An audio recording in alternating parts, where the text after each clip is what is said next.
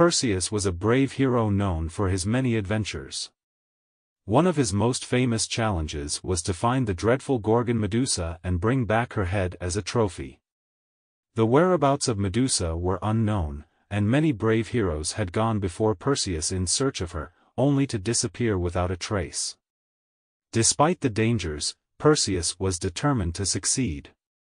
He knew that he would need the help of the gods to defeat Medusa, so he sought out the guidance of his half-brothers, Hermes and Athena. Hermes, the messenger of the gods, knew all the routes that led to any destination.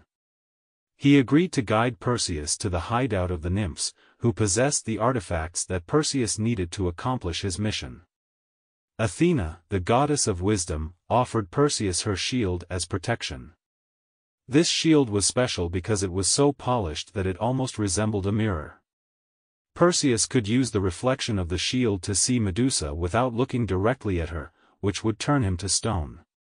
Perseus and Hermes arrived at the cave of the Graeae, 3 old ladies who shared one eye between them.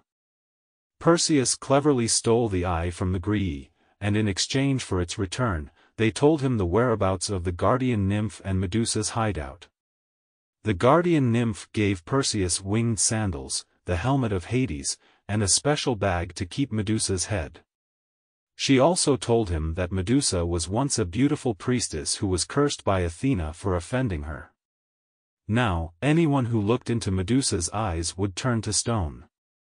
Perseus finally reached Medusa's lair, where he was confronted by Medusa's sisters, Euryale and Stheno. Perseus managed to enter Medusa's hideout without being seen, and he found her sleeping among countless statues of men who had been turned to stone by her gaze. Inspired by Athena, Perseus used the reflection of his shield to see Medusa without looking directly at her. He then beheaded Medusa with his sword, and from her blood sprang the winged horse Pegasus and the golden giant Chrysaor. Perseus quickly put Medusa's head in the special bag and used his winged sandals to fly away before Medusa's sisters could find him. He returned home a hero, and Medusa's head became a powerful weapon that he used to defeat his enemies.